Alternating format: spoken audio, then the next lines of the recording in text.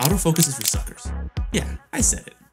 Alright, I'm just kidding, but if you're like me and you had never shot without autofocus before, it might scare the pants off you at the idea of going without it. You might be hearing people constantly talk about autofocus and how much it has truly advanced in the past few years, especially on cameras like the one that I use, the Sony FX3.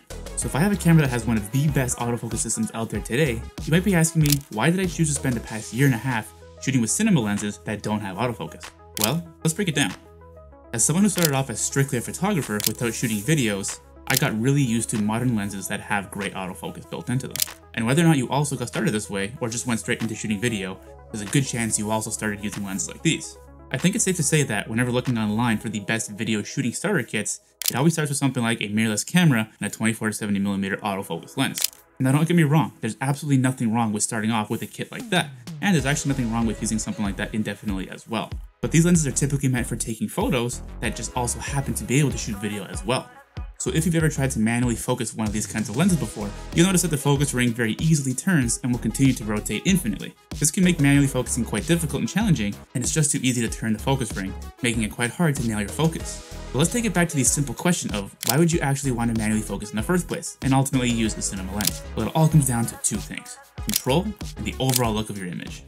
All cinema lenses, whether budget ones or super expensive ones, are all only manual focus lenses as they provide better control for what you want to capture. Manually focusing really allows a filmmaker to choose exactly what they want to be in focus, as well as being able to choose to switch focus from one thing to another in your frame. This can be very crucial for storytelling, so it's an important aspect of filmmaking that has been this way for a very long time.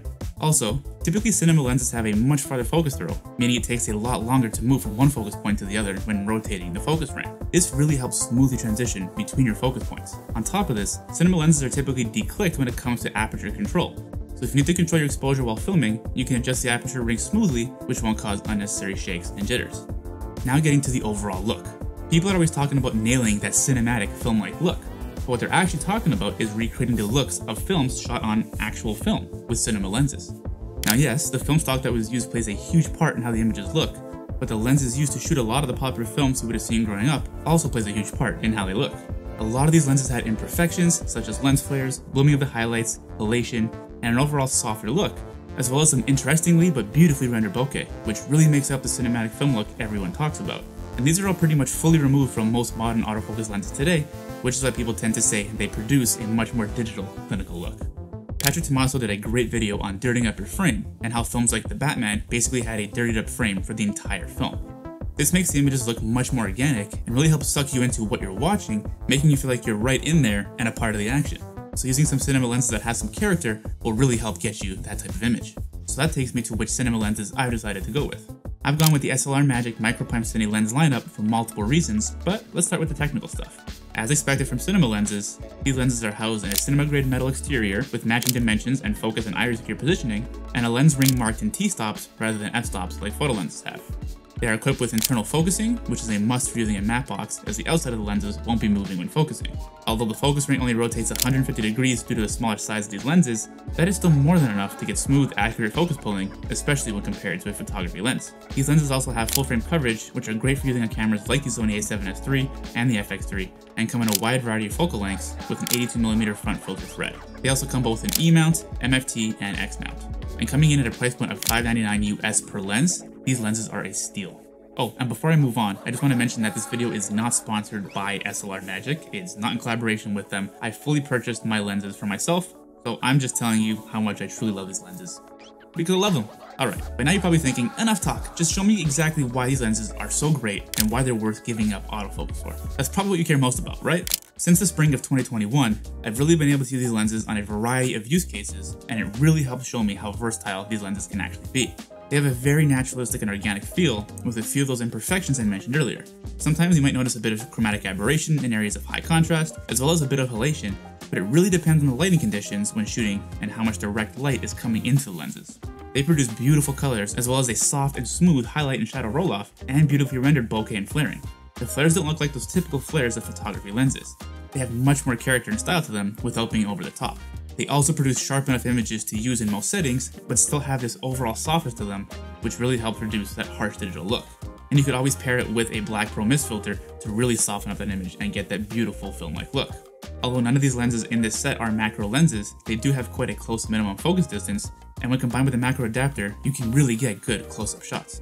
So after hearing all of these points, you still might be wondering, is this really important for me and my cinematography? Well, from a convenience standpoint, it still might seem like grabbing one of those 18 to 35mm or 24 to 70mm autofocus lenses might be the best overall option, since they're seemingly more versatile. If your lenses can reduce your work for you by just tracking absolutely everything for you, isn't that more important than all the other factors combined? Well, in an increasingly competitive field, being able to produce work that will stand out will become much more important, and just using any old fast autofocus photography lens won't give you that. And contrary to what you might think, after practicing manually focusing for a bit, you will absolutely get the hang of it before you know it, and you won't even consider that as extra work. But having all the other qualities that cinema lenses have to offer will be much more important to you in the long run, and will really make your work stand out. There's a reason cinema lenses exist, and $25,000 and $50,000 ones for that matter. And again, that's not to say you need one of those crazy expensive ones, especially not as an indie solo shooter filmmaker, and especially not if you're just starting out. But you can absolutely get all the benefits of shooting with cinema lenses by getting a budget set, like the ones from SLR Magic. Now, speaking of not just going with conveniences and what you are used to, or what you hear everybody else talking about that they should do, and taking a chance to commit to things that will make me and my work look more professional, I just want to take a quick moment to shout out the sponsor of today's video, and that is Cuts Clothing. For the longest time, whenever I wanted new clothes, I would just go to cheap stores, get things that looked good, but that really weren't high quality, and that weren't going to be good for me in the long run. But after being introduced to the clothes from Cuts, I realized there were clothes out there that were still stylish and would make me look more professional, but had a lasting quality to them. I've been wearing Cuts clothing for as long as I've been using my set of cinema lenses, and I can confidently say as a filmmaker and content creator, they're some of the most comfortable, stylish, and professional looking clothes I've owned. This is why I'm proud to announce I'm officially a Cuts ambassador. I don't ever recommend anything that I don't personally use and love, and my clothes are no different. And that's why I can safely say, if you're anything like me, you'll find their offering has something for every use case. From tees and hoodies for when you need to be comfortable filming on location, to polos and joggers for when you need to look professional and sharp during client meetings, Cuts has a huge offering. And with their recently released pants, you can get an even more professional and formal look. So I know it might seem more convenient to just grab some cheap clothes every now and then when you need them, but committing to a better, more professional offering has made me more comfortable and confident in my work and personal life, just like committing to using cinema lenses. So if you want to check out Cuts clothing for yourself, head over to the link in the description down below and you'll save 15% off your entire order. So now by this point, you're probably still thinking, hey Alex, are you really trying to tell me to completely ditch my autofocus lenses? Well, not exactly. There are definitely use cases for autofocus, especially with all the recent advancements for the technology. If you're shooting something like running on documentaries or events like a wedding, or even YouTube videos like this, autofocus, and specifically face detect autofocus, will be a huge asset to you. You can literally draw a box around a face and it'll just keep that in focus no matter where it moves in the frame. That's pretty mind-blowing. But again, sometimes not having the most perfect focusing can actually look good in your shot, and there really is nothing wrong with missing focus a bit and having to rack focus back. That can just add a much more organic and natural feel to your films, and it can even encourage you to get a little more creative. Always relying on autofocus can make you very comfortable and keep you from thinking outside of the box, so I think learning manual focus will ultimately help make you a better filmmaker. No, it's not going to turn you into Martin Scorsese or anything, but I think it will enable you to really hone your craft and get more creative while taking more risks. And sometimes I just think using autofocus lenses can really keep things looking stale. There's something a little off-putting about how perfect and sharp those images can look. I think part of this has to do with the fact that everyone has a smartphone in their pocket nowadays and is getting used to the whole iPhone video look.